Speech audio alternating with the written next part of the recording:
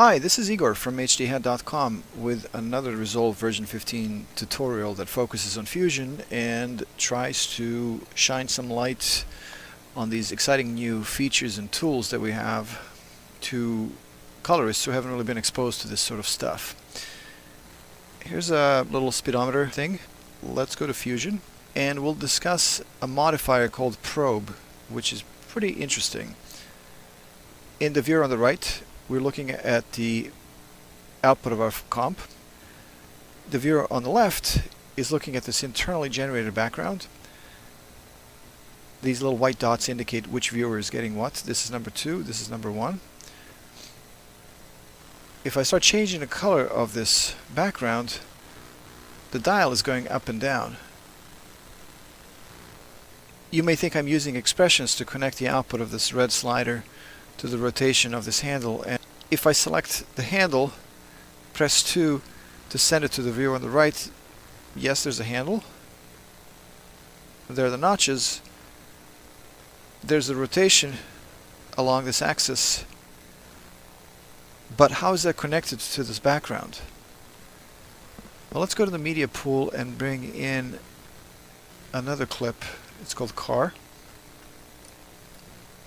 And I will select the transform and look at our angle parameter. It's animated, indicated by this colored dot. If you go to the modifiers, there's something called probe, and image to probe is background 1, which was a colored background. Well, I can drag and drop this media 2 input, which is the car, and let's also drag and drop it to our viewer on the left so we can see what that picture is, and press play. And the needle is moving pretty erratically, but it appears that it's synchronous to the picture content. So what the probe modifier does is it actually measures the values of the underlying pixels and modifies the parameter based on those values. Let's build something from scratch and you'll get a better sense of what's going on. I will add another paint node connected to this media in one, which is the black background. Drag and drop that into our viewer on the right, and just do any kind of a stroke. With that paint node selected, I'll press Control Space, type in XF for the transform. Then I will select the transform, press 2 on the keyboard, and let's modify, for example, let's modify the size parameter. I will right click on the size, go to Modify With, Probe.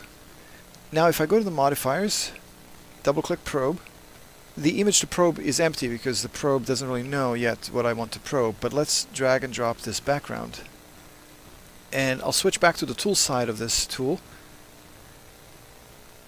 And our size is 0, so the image is squeezed to infinity.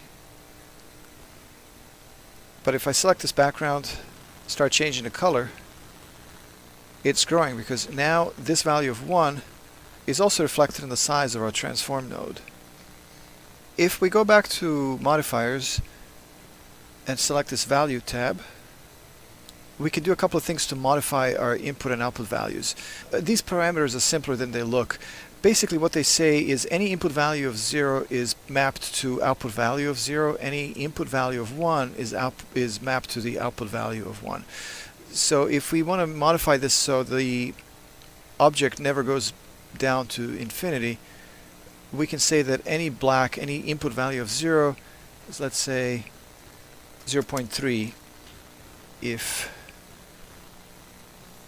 we look at the background side by side with our transform, if I go all the way to the black, this portion is now at 0.3. Aside from these, there are a couple of other adjustments on this tab. For example, we can select which channel we're probing, and we also get a little more granularity with probe rectangle, and I will illustrate that in our next example. I will click on the edit page to go back up to the edit page. Go to the media pool and bring in this clip that says Hibiscus Scope. It has a 239 matte. So let's see if we can use the probe to automate center punch extraction from the scope aspect ratio. I will take the clip to Fusion by clicking on the Fusion button, And I will add a transform node. This time I will just press this shortcut.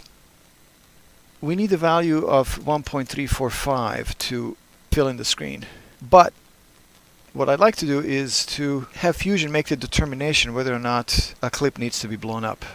I will click back on the transform, right click on the size, modify with probe, go to the modifiers, double click probe, image to probe, it will be media in 1.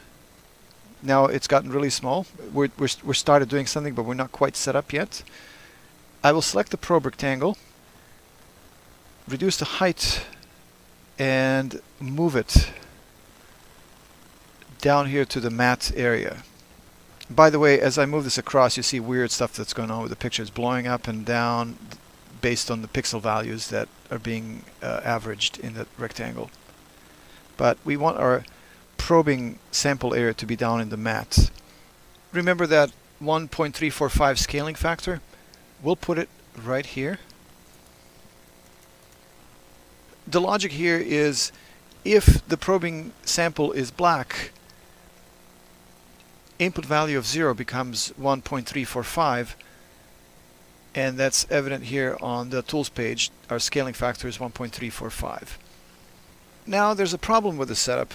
Imagine this picture on the left were a full frame image without a black matte. That means that the probing area would be, let's say, around here. Well, when I put it here, see, that sort of changes our sizing factor to kind of some sort of an in-between value right now. So we can't really have that. But we can fix it by remapping this all the way down, not quite 0, but just a little bigger than 0. So now anything that's black will be blown up, and all the other values will be anchored. So that's the basic use of the probe modifier.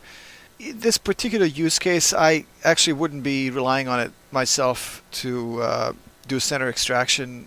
I would probably be more comfortable doing it manually. That was it for the probe tool in Fusion. I hope you enjoyed it and have a good time until the next tutorial.